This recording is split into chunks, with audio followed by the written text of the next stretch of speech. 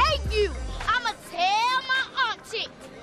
Hey, do I just bust into your room? Get out. Miles, I know you're not up here smoking. That joint was yours?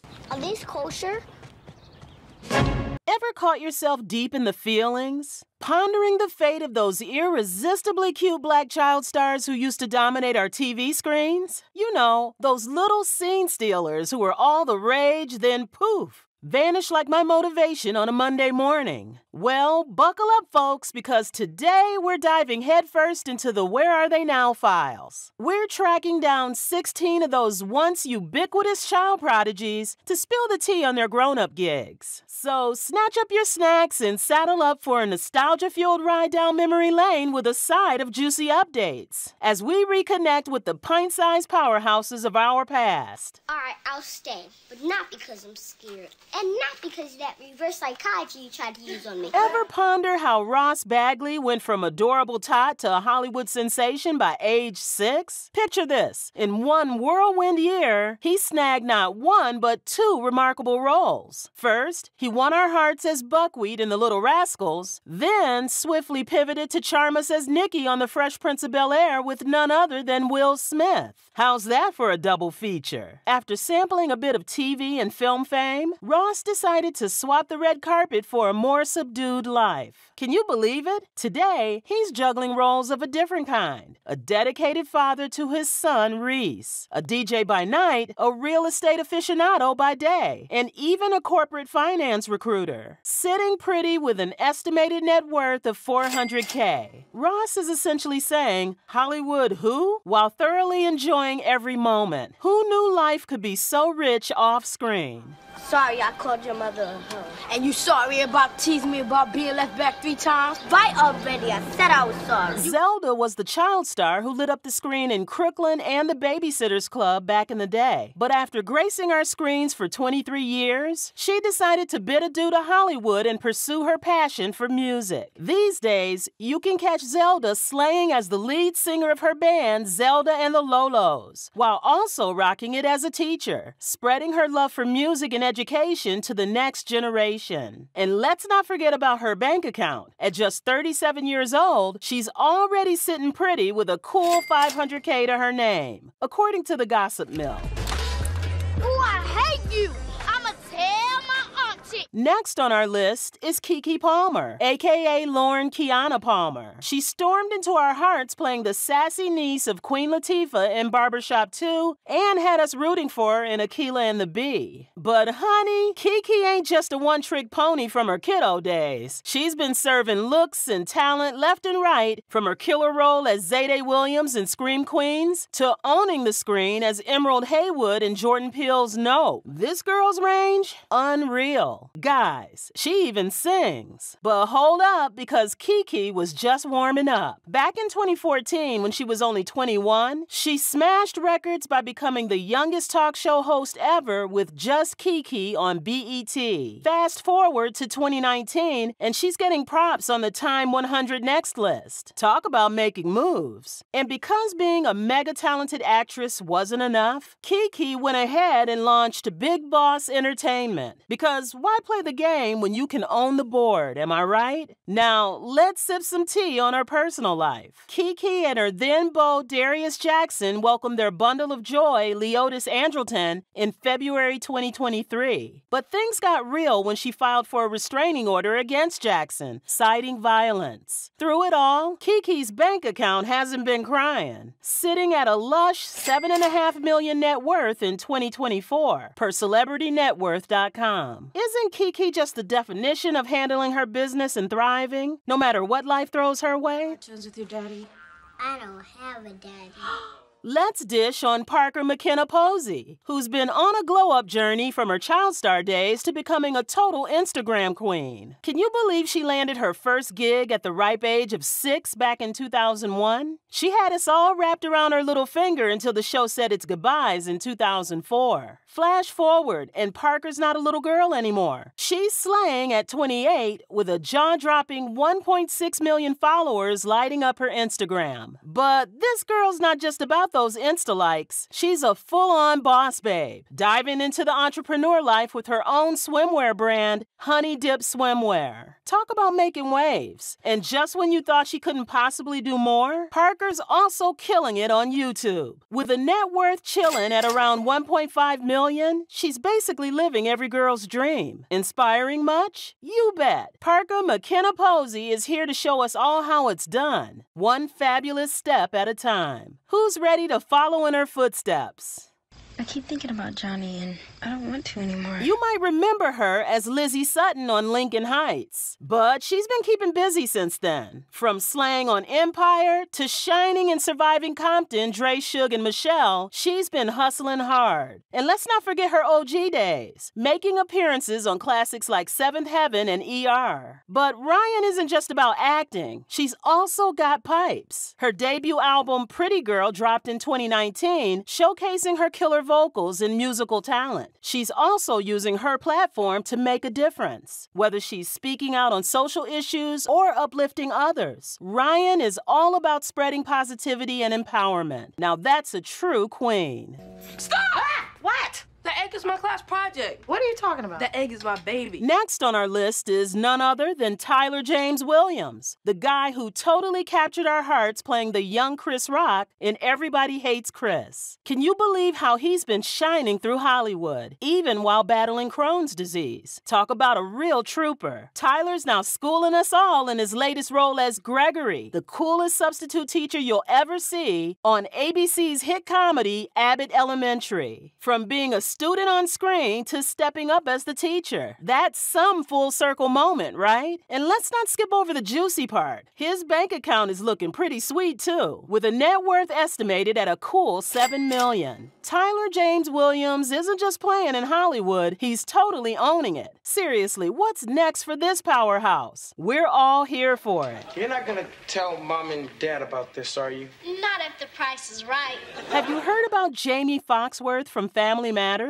Yep, the one who played Judy Winslow and then, poof, vanished from the show like she was never there, leaving all of us going, wait, what happened? Well, let me spill the tea. Behind those TV screens, Jamie was dealing with a whole lot, including some intense salary drama with the producers. But it gets even more intense. After she dipped from Family Matters, Jamie took a walk on the wild side, stepping into the adult film industry under the alias Crave, all while wrestling with addiction. Here comes the comeback story we live for. In 2005, Jamie kicked the adult biz and addiction to the curb, stepping into a whole new vibe of sobriety. And just when you thought things couldn't get any brighter, in 2007, she embraced motherhood, welcoming her first kiddo into the world. Our girl Jamie, she's a total boss babe now, owning her story and leaving those shadows in the dust. Talk about a glow up. I was scared, but I know that if I didn't tell my dad about those guys, I'd probably still be tied to that chair. This is Michonne Tariq Ratliff, the heartthrob born on the chilly day of February 3rd, 1993. This dude is the whole package. We're talking singer, dancer, and actor rolled into one. Been lighting up stages and screens since he was just a tiny 6 years old, believe it or not. And of course, here's where it gets juicy. Michonne really hit the big time with his role as Taylor Tay Sutton on the ABC family hit Lincoln Heights. But don't get it twisted, his acting is just one slice of the pie. One of his most recent shows is Last Call. This guy has been all over, from belting out tunes on Soul Train to showing off his moves on America's Most Talented Kid, not to mention appearances on The Monique Show and tearing it up on BET's 106 in Park. Isn't it wild? He started in the music biz, and now he's that kid from Lincoln Heights. But hey, who's complaining? Michonne's proven he's got layers, and we're all here watching, waiting to see what he'll pull off next. So what do you think? Will we see more of Michonne the actor, or is he gonna drop some awesome tracks soon?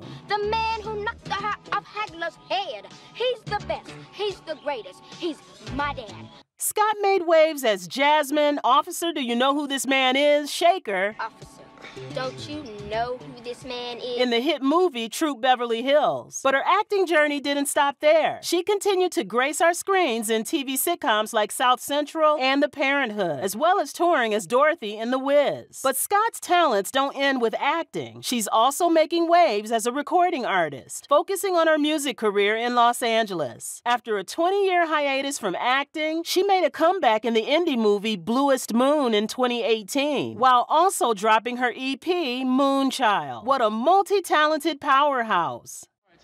My dad gets kind of moody when people don't pay their bill.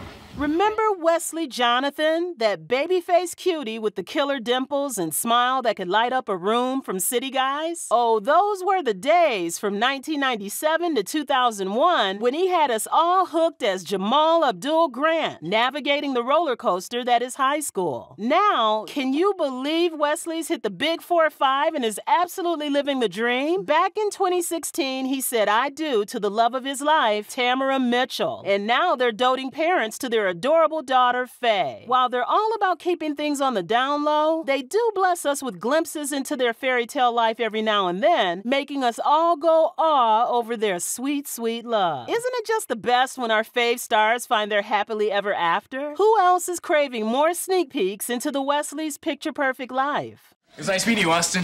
Nice meeting you too, Ryan. Jeffrey Wood, born on December 22nd, 1986, made a name for himself as an American actor, particularly remembered for his role as Austin Warren in the sitcom In the House and Jimmy Harrison on Sunset Beach. But there's more to Jeffrey than just acting. In his early teens, he dipped his toes into the world of hip-hop under the name J-Dub. His mixtape The Captain gained popularity in 2012, followed by his final album Insomnia in 2013. In 2017, Jeffrey showcased his talent in the gaming world, starring alongside Nathan Fillion in the live-action trailer for the hit video game Destiny 2. Such versatility. It was made with love. Love tastes a lot like eggshells. Who would have guessed Moesha's little bro would take such a wild ride? Back in 2013, Polk made headlines for all the wrong reasons when he got arrested for domestic violence against his ex-girlfriend. And the drama didn't stop there. He got busted for DUI and drugs in 2015. But fast forward to today, and Polk's flipping the script. He's now a model and is also flexing his creative muscles as an actor, producer, creative director, and artist, according to his Insta. You go, boy. Nick, you missed everything. Did you guys eat the cake? No. Then I right on time.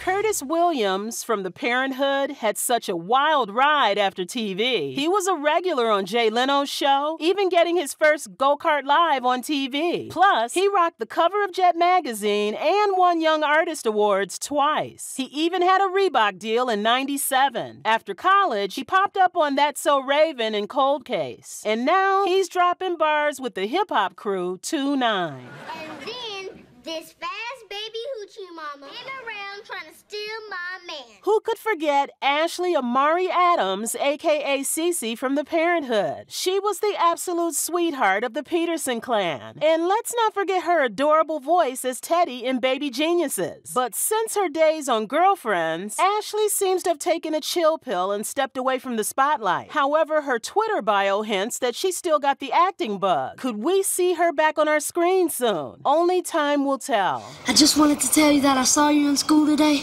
and you look really, really radiant.